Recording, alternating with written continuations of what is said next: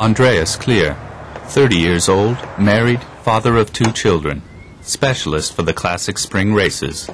For 7 years now, the Munich-born rider lives in Belgium, near Aalst.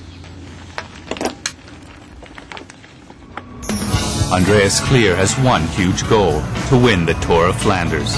He lives and trains for his goal. He knows every inch of the Tour, every key spot.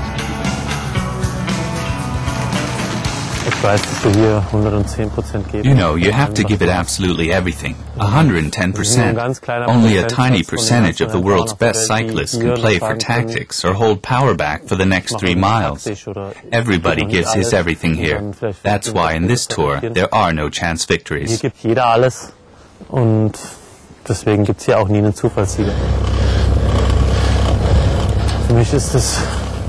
I would say, well, if it's not the toughest tour in the world, it's among the toughest. For me, it's the most fun thing. I know I can have my biggest victory here, my best success. If I was dreaming now of the Alpe d'Huez, I'd know anyway I have no chance to stand on the podium there. Ever.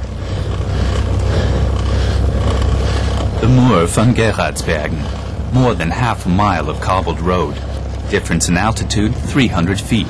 Inclination, up to 20%. And the riders have already gone 150 miles.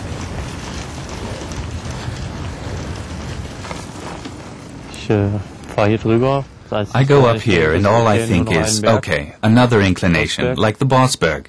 I'll give it everything, and this is what you keep telling yourself on and on for the last 9 miles. Oh well, another last-ditch effort, and another one. And in the end, you make it, and you just want to take a shower. Last year, Andreas Klier finished second in his race. This time, he wants to stand at the top of the podium.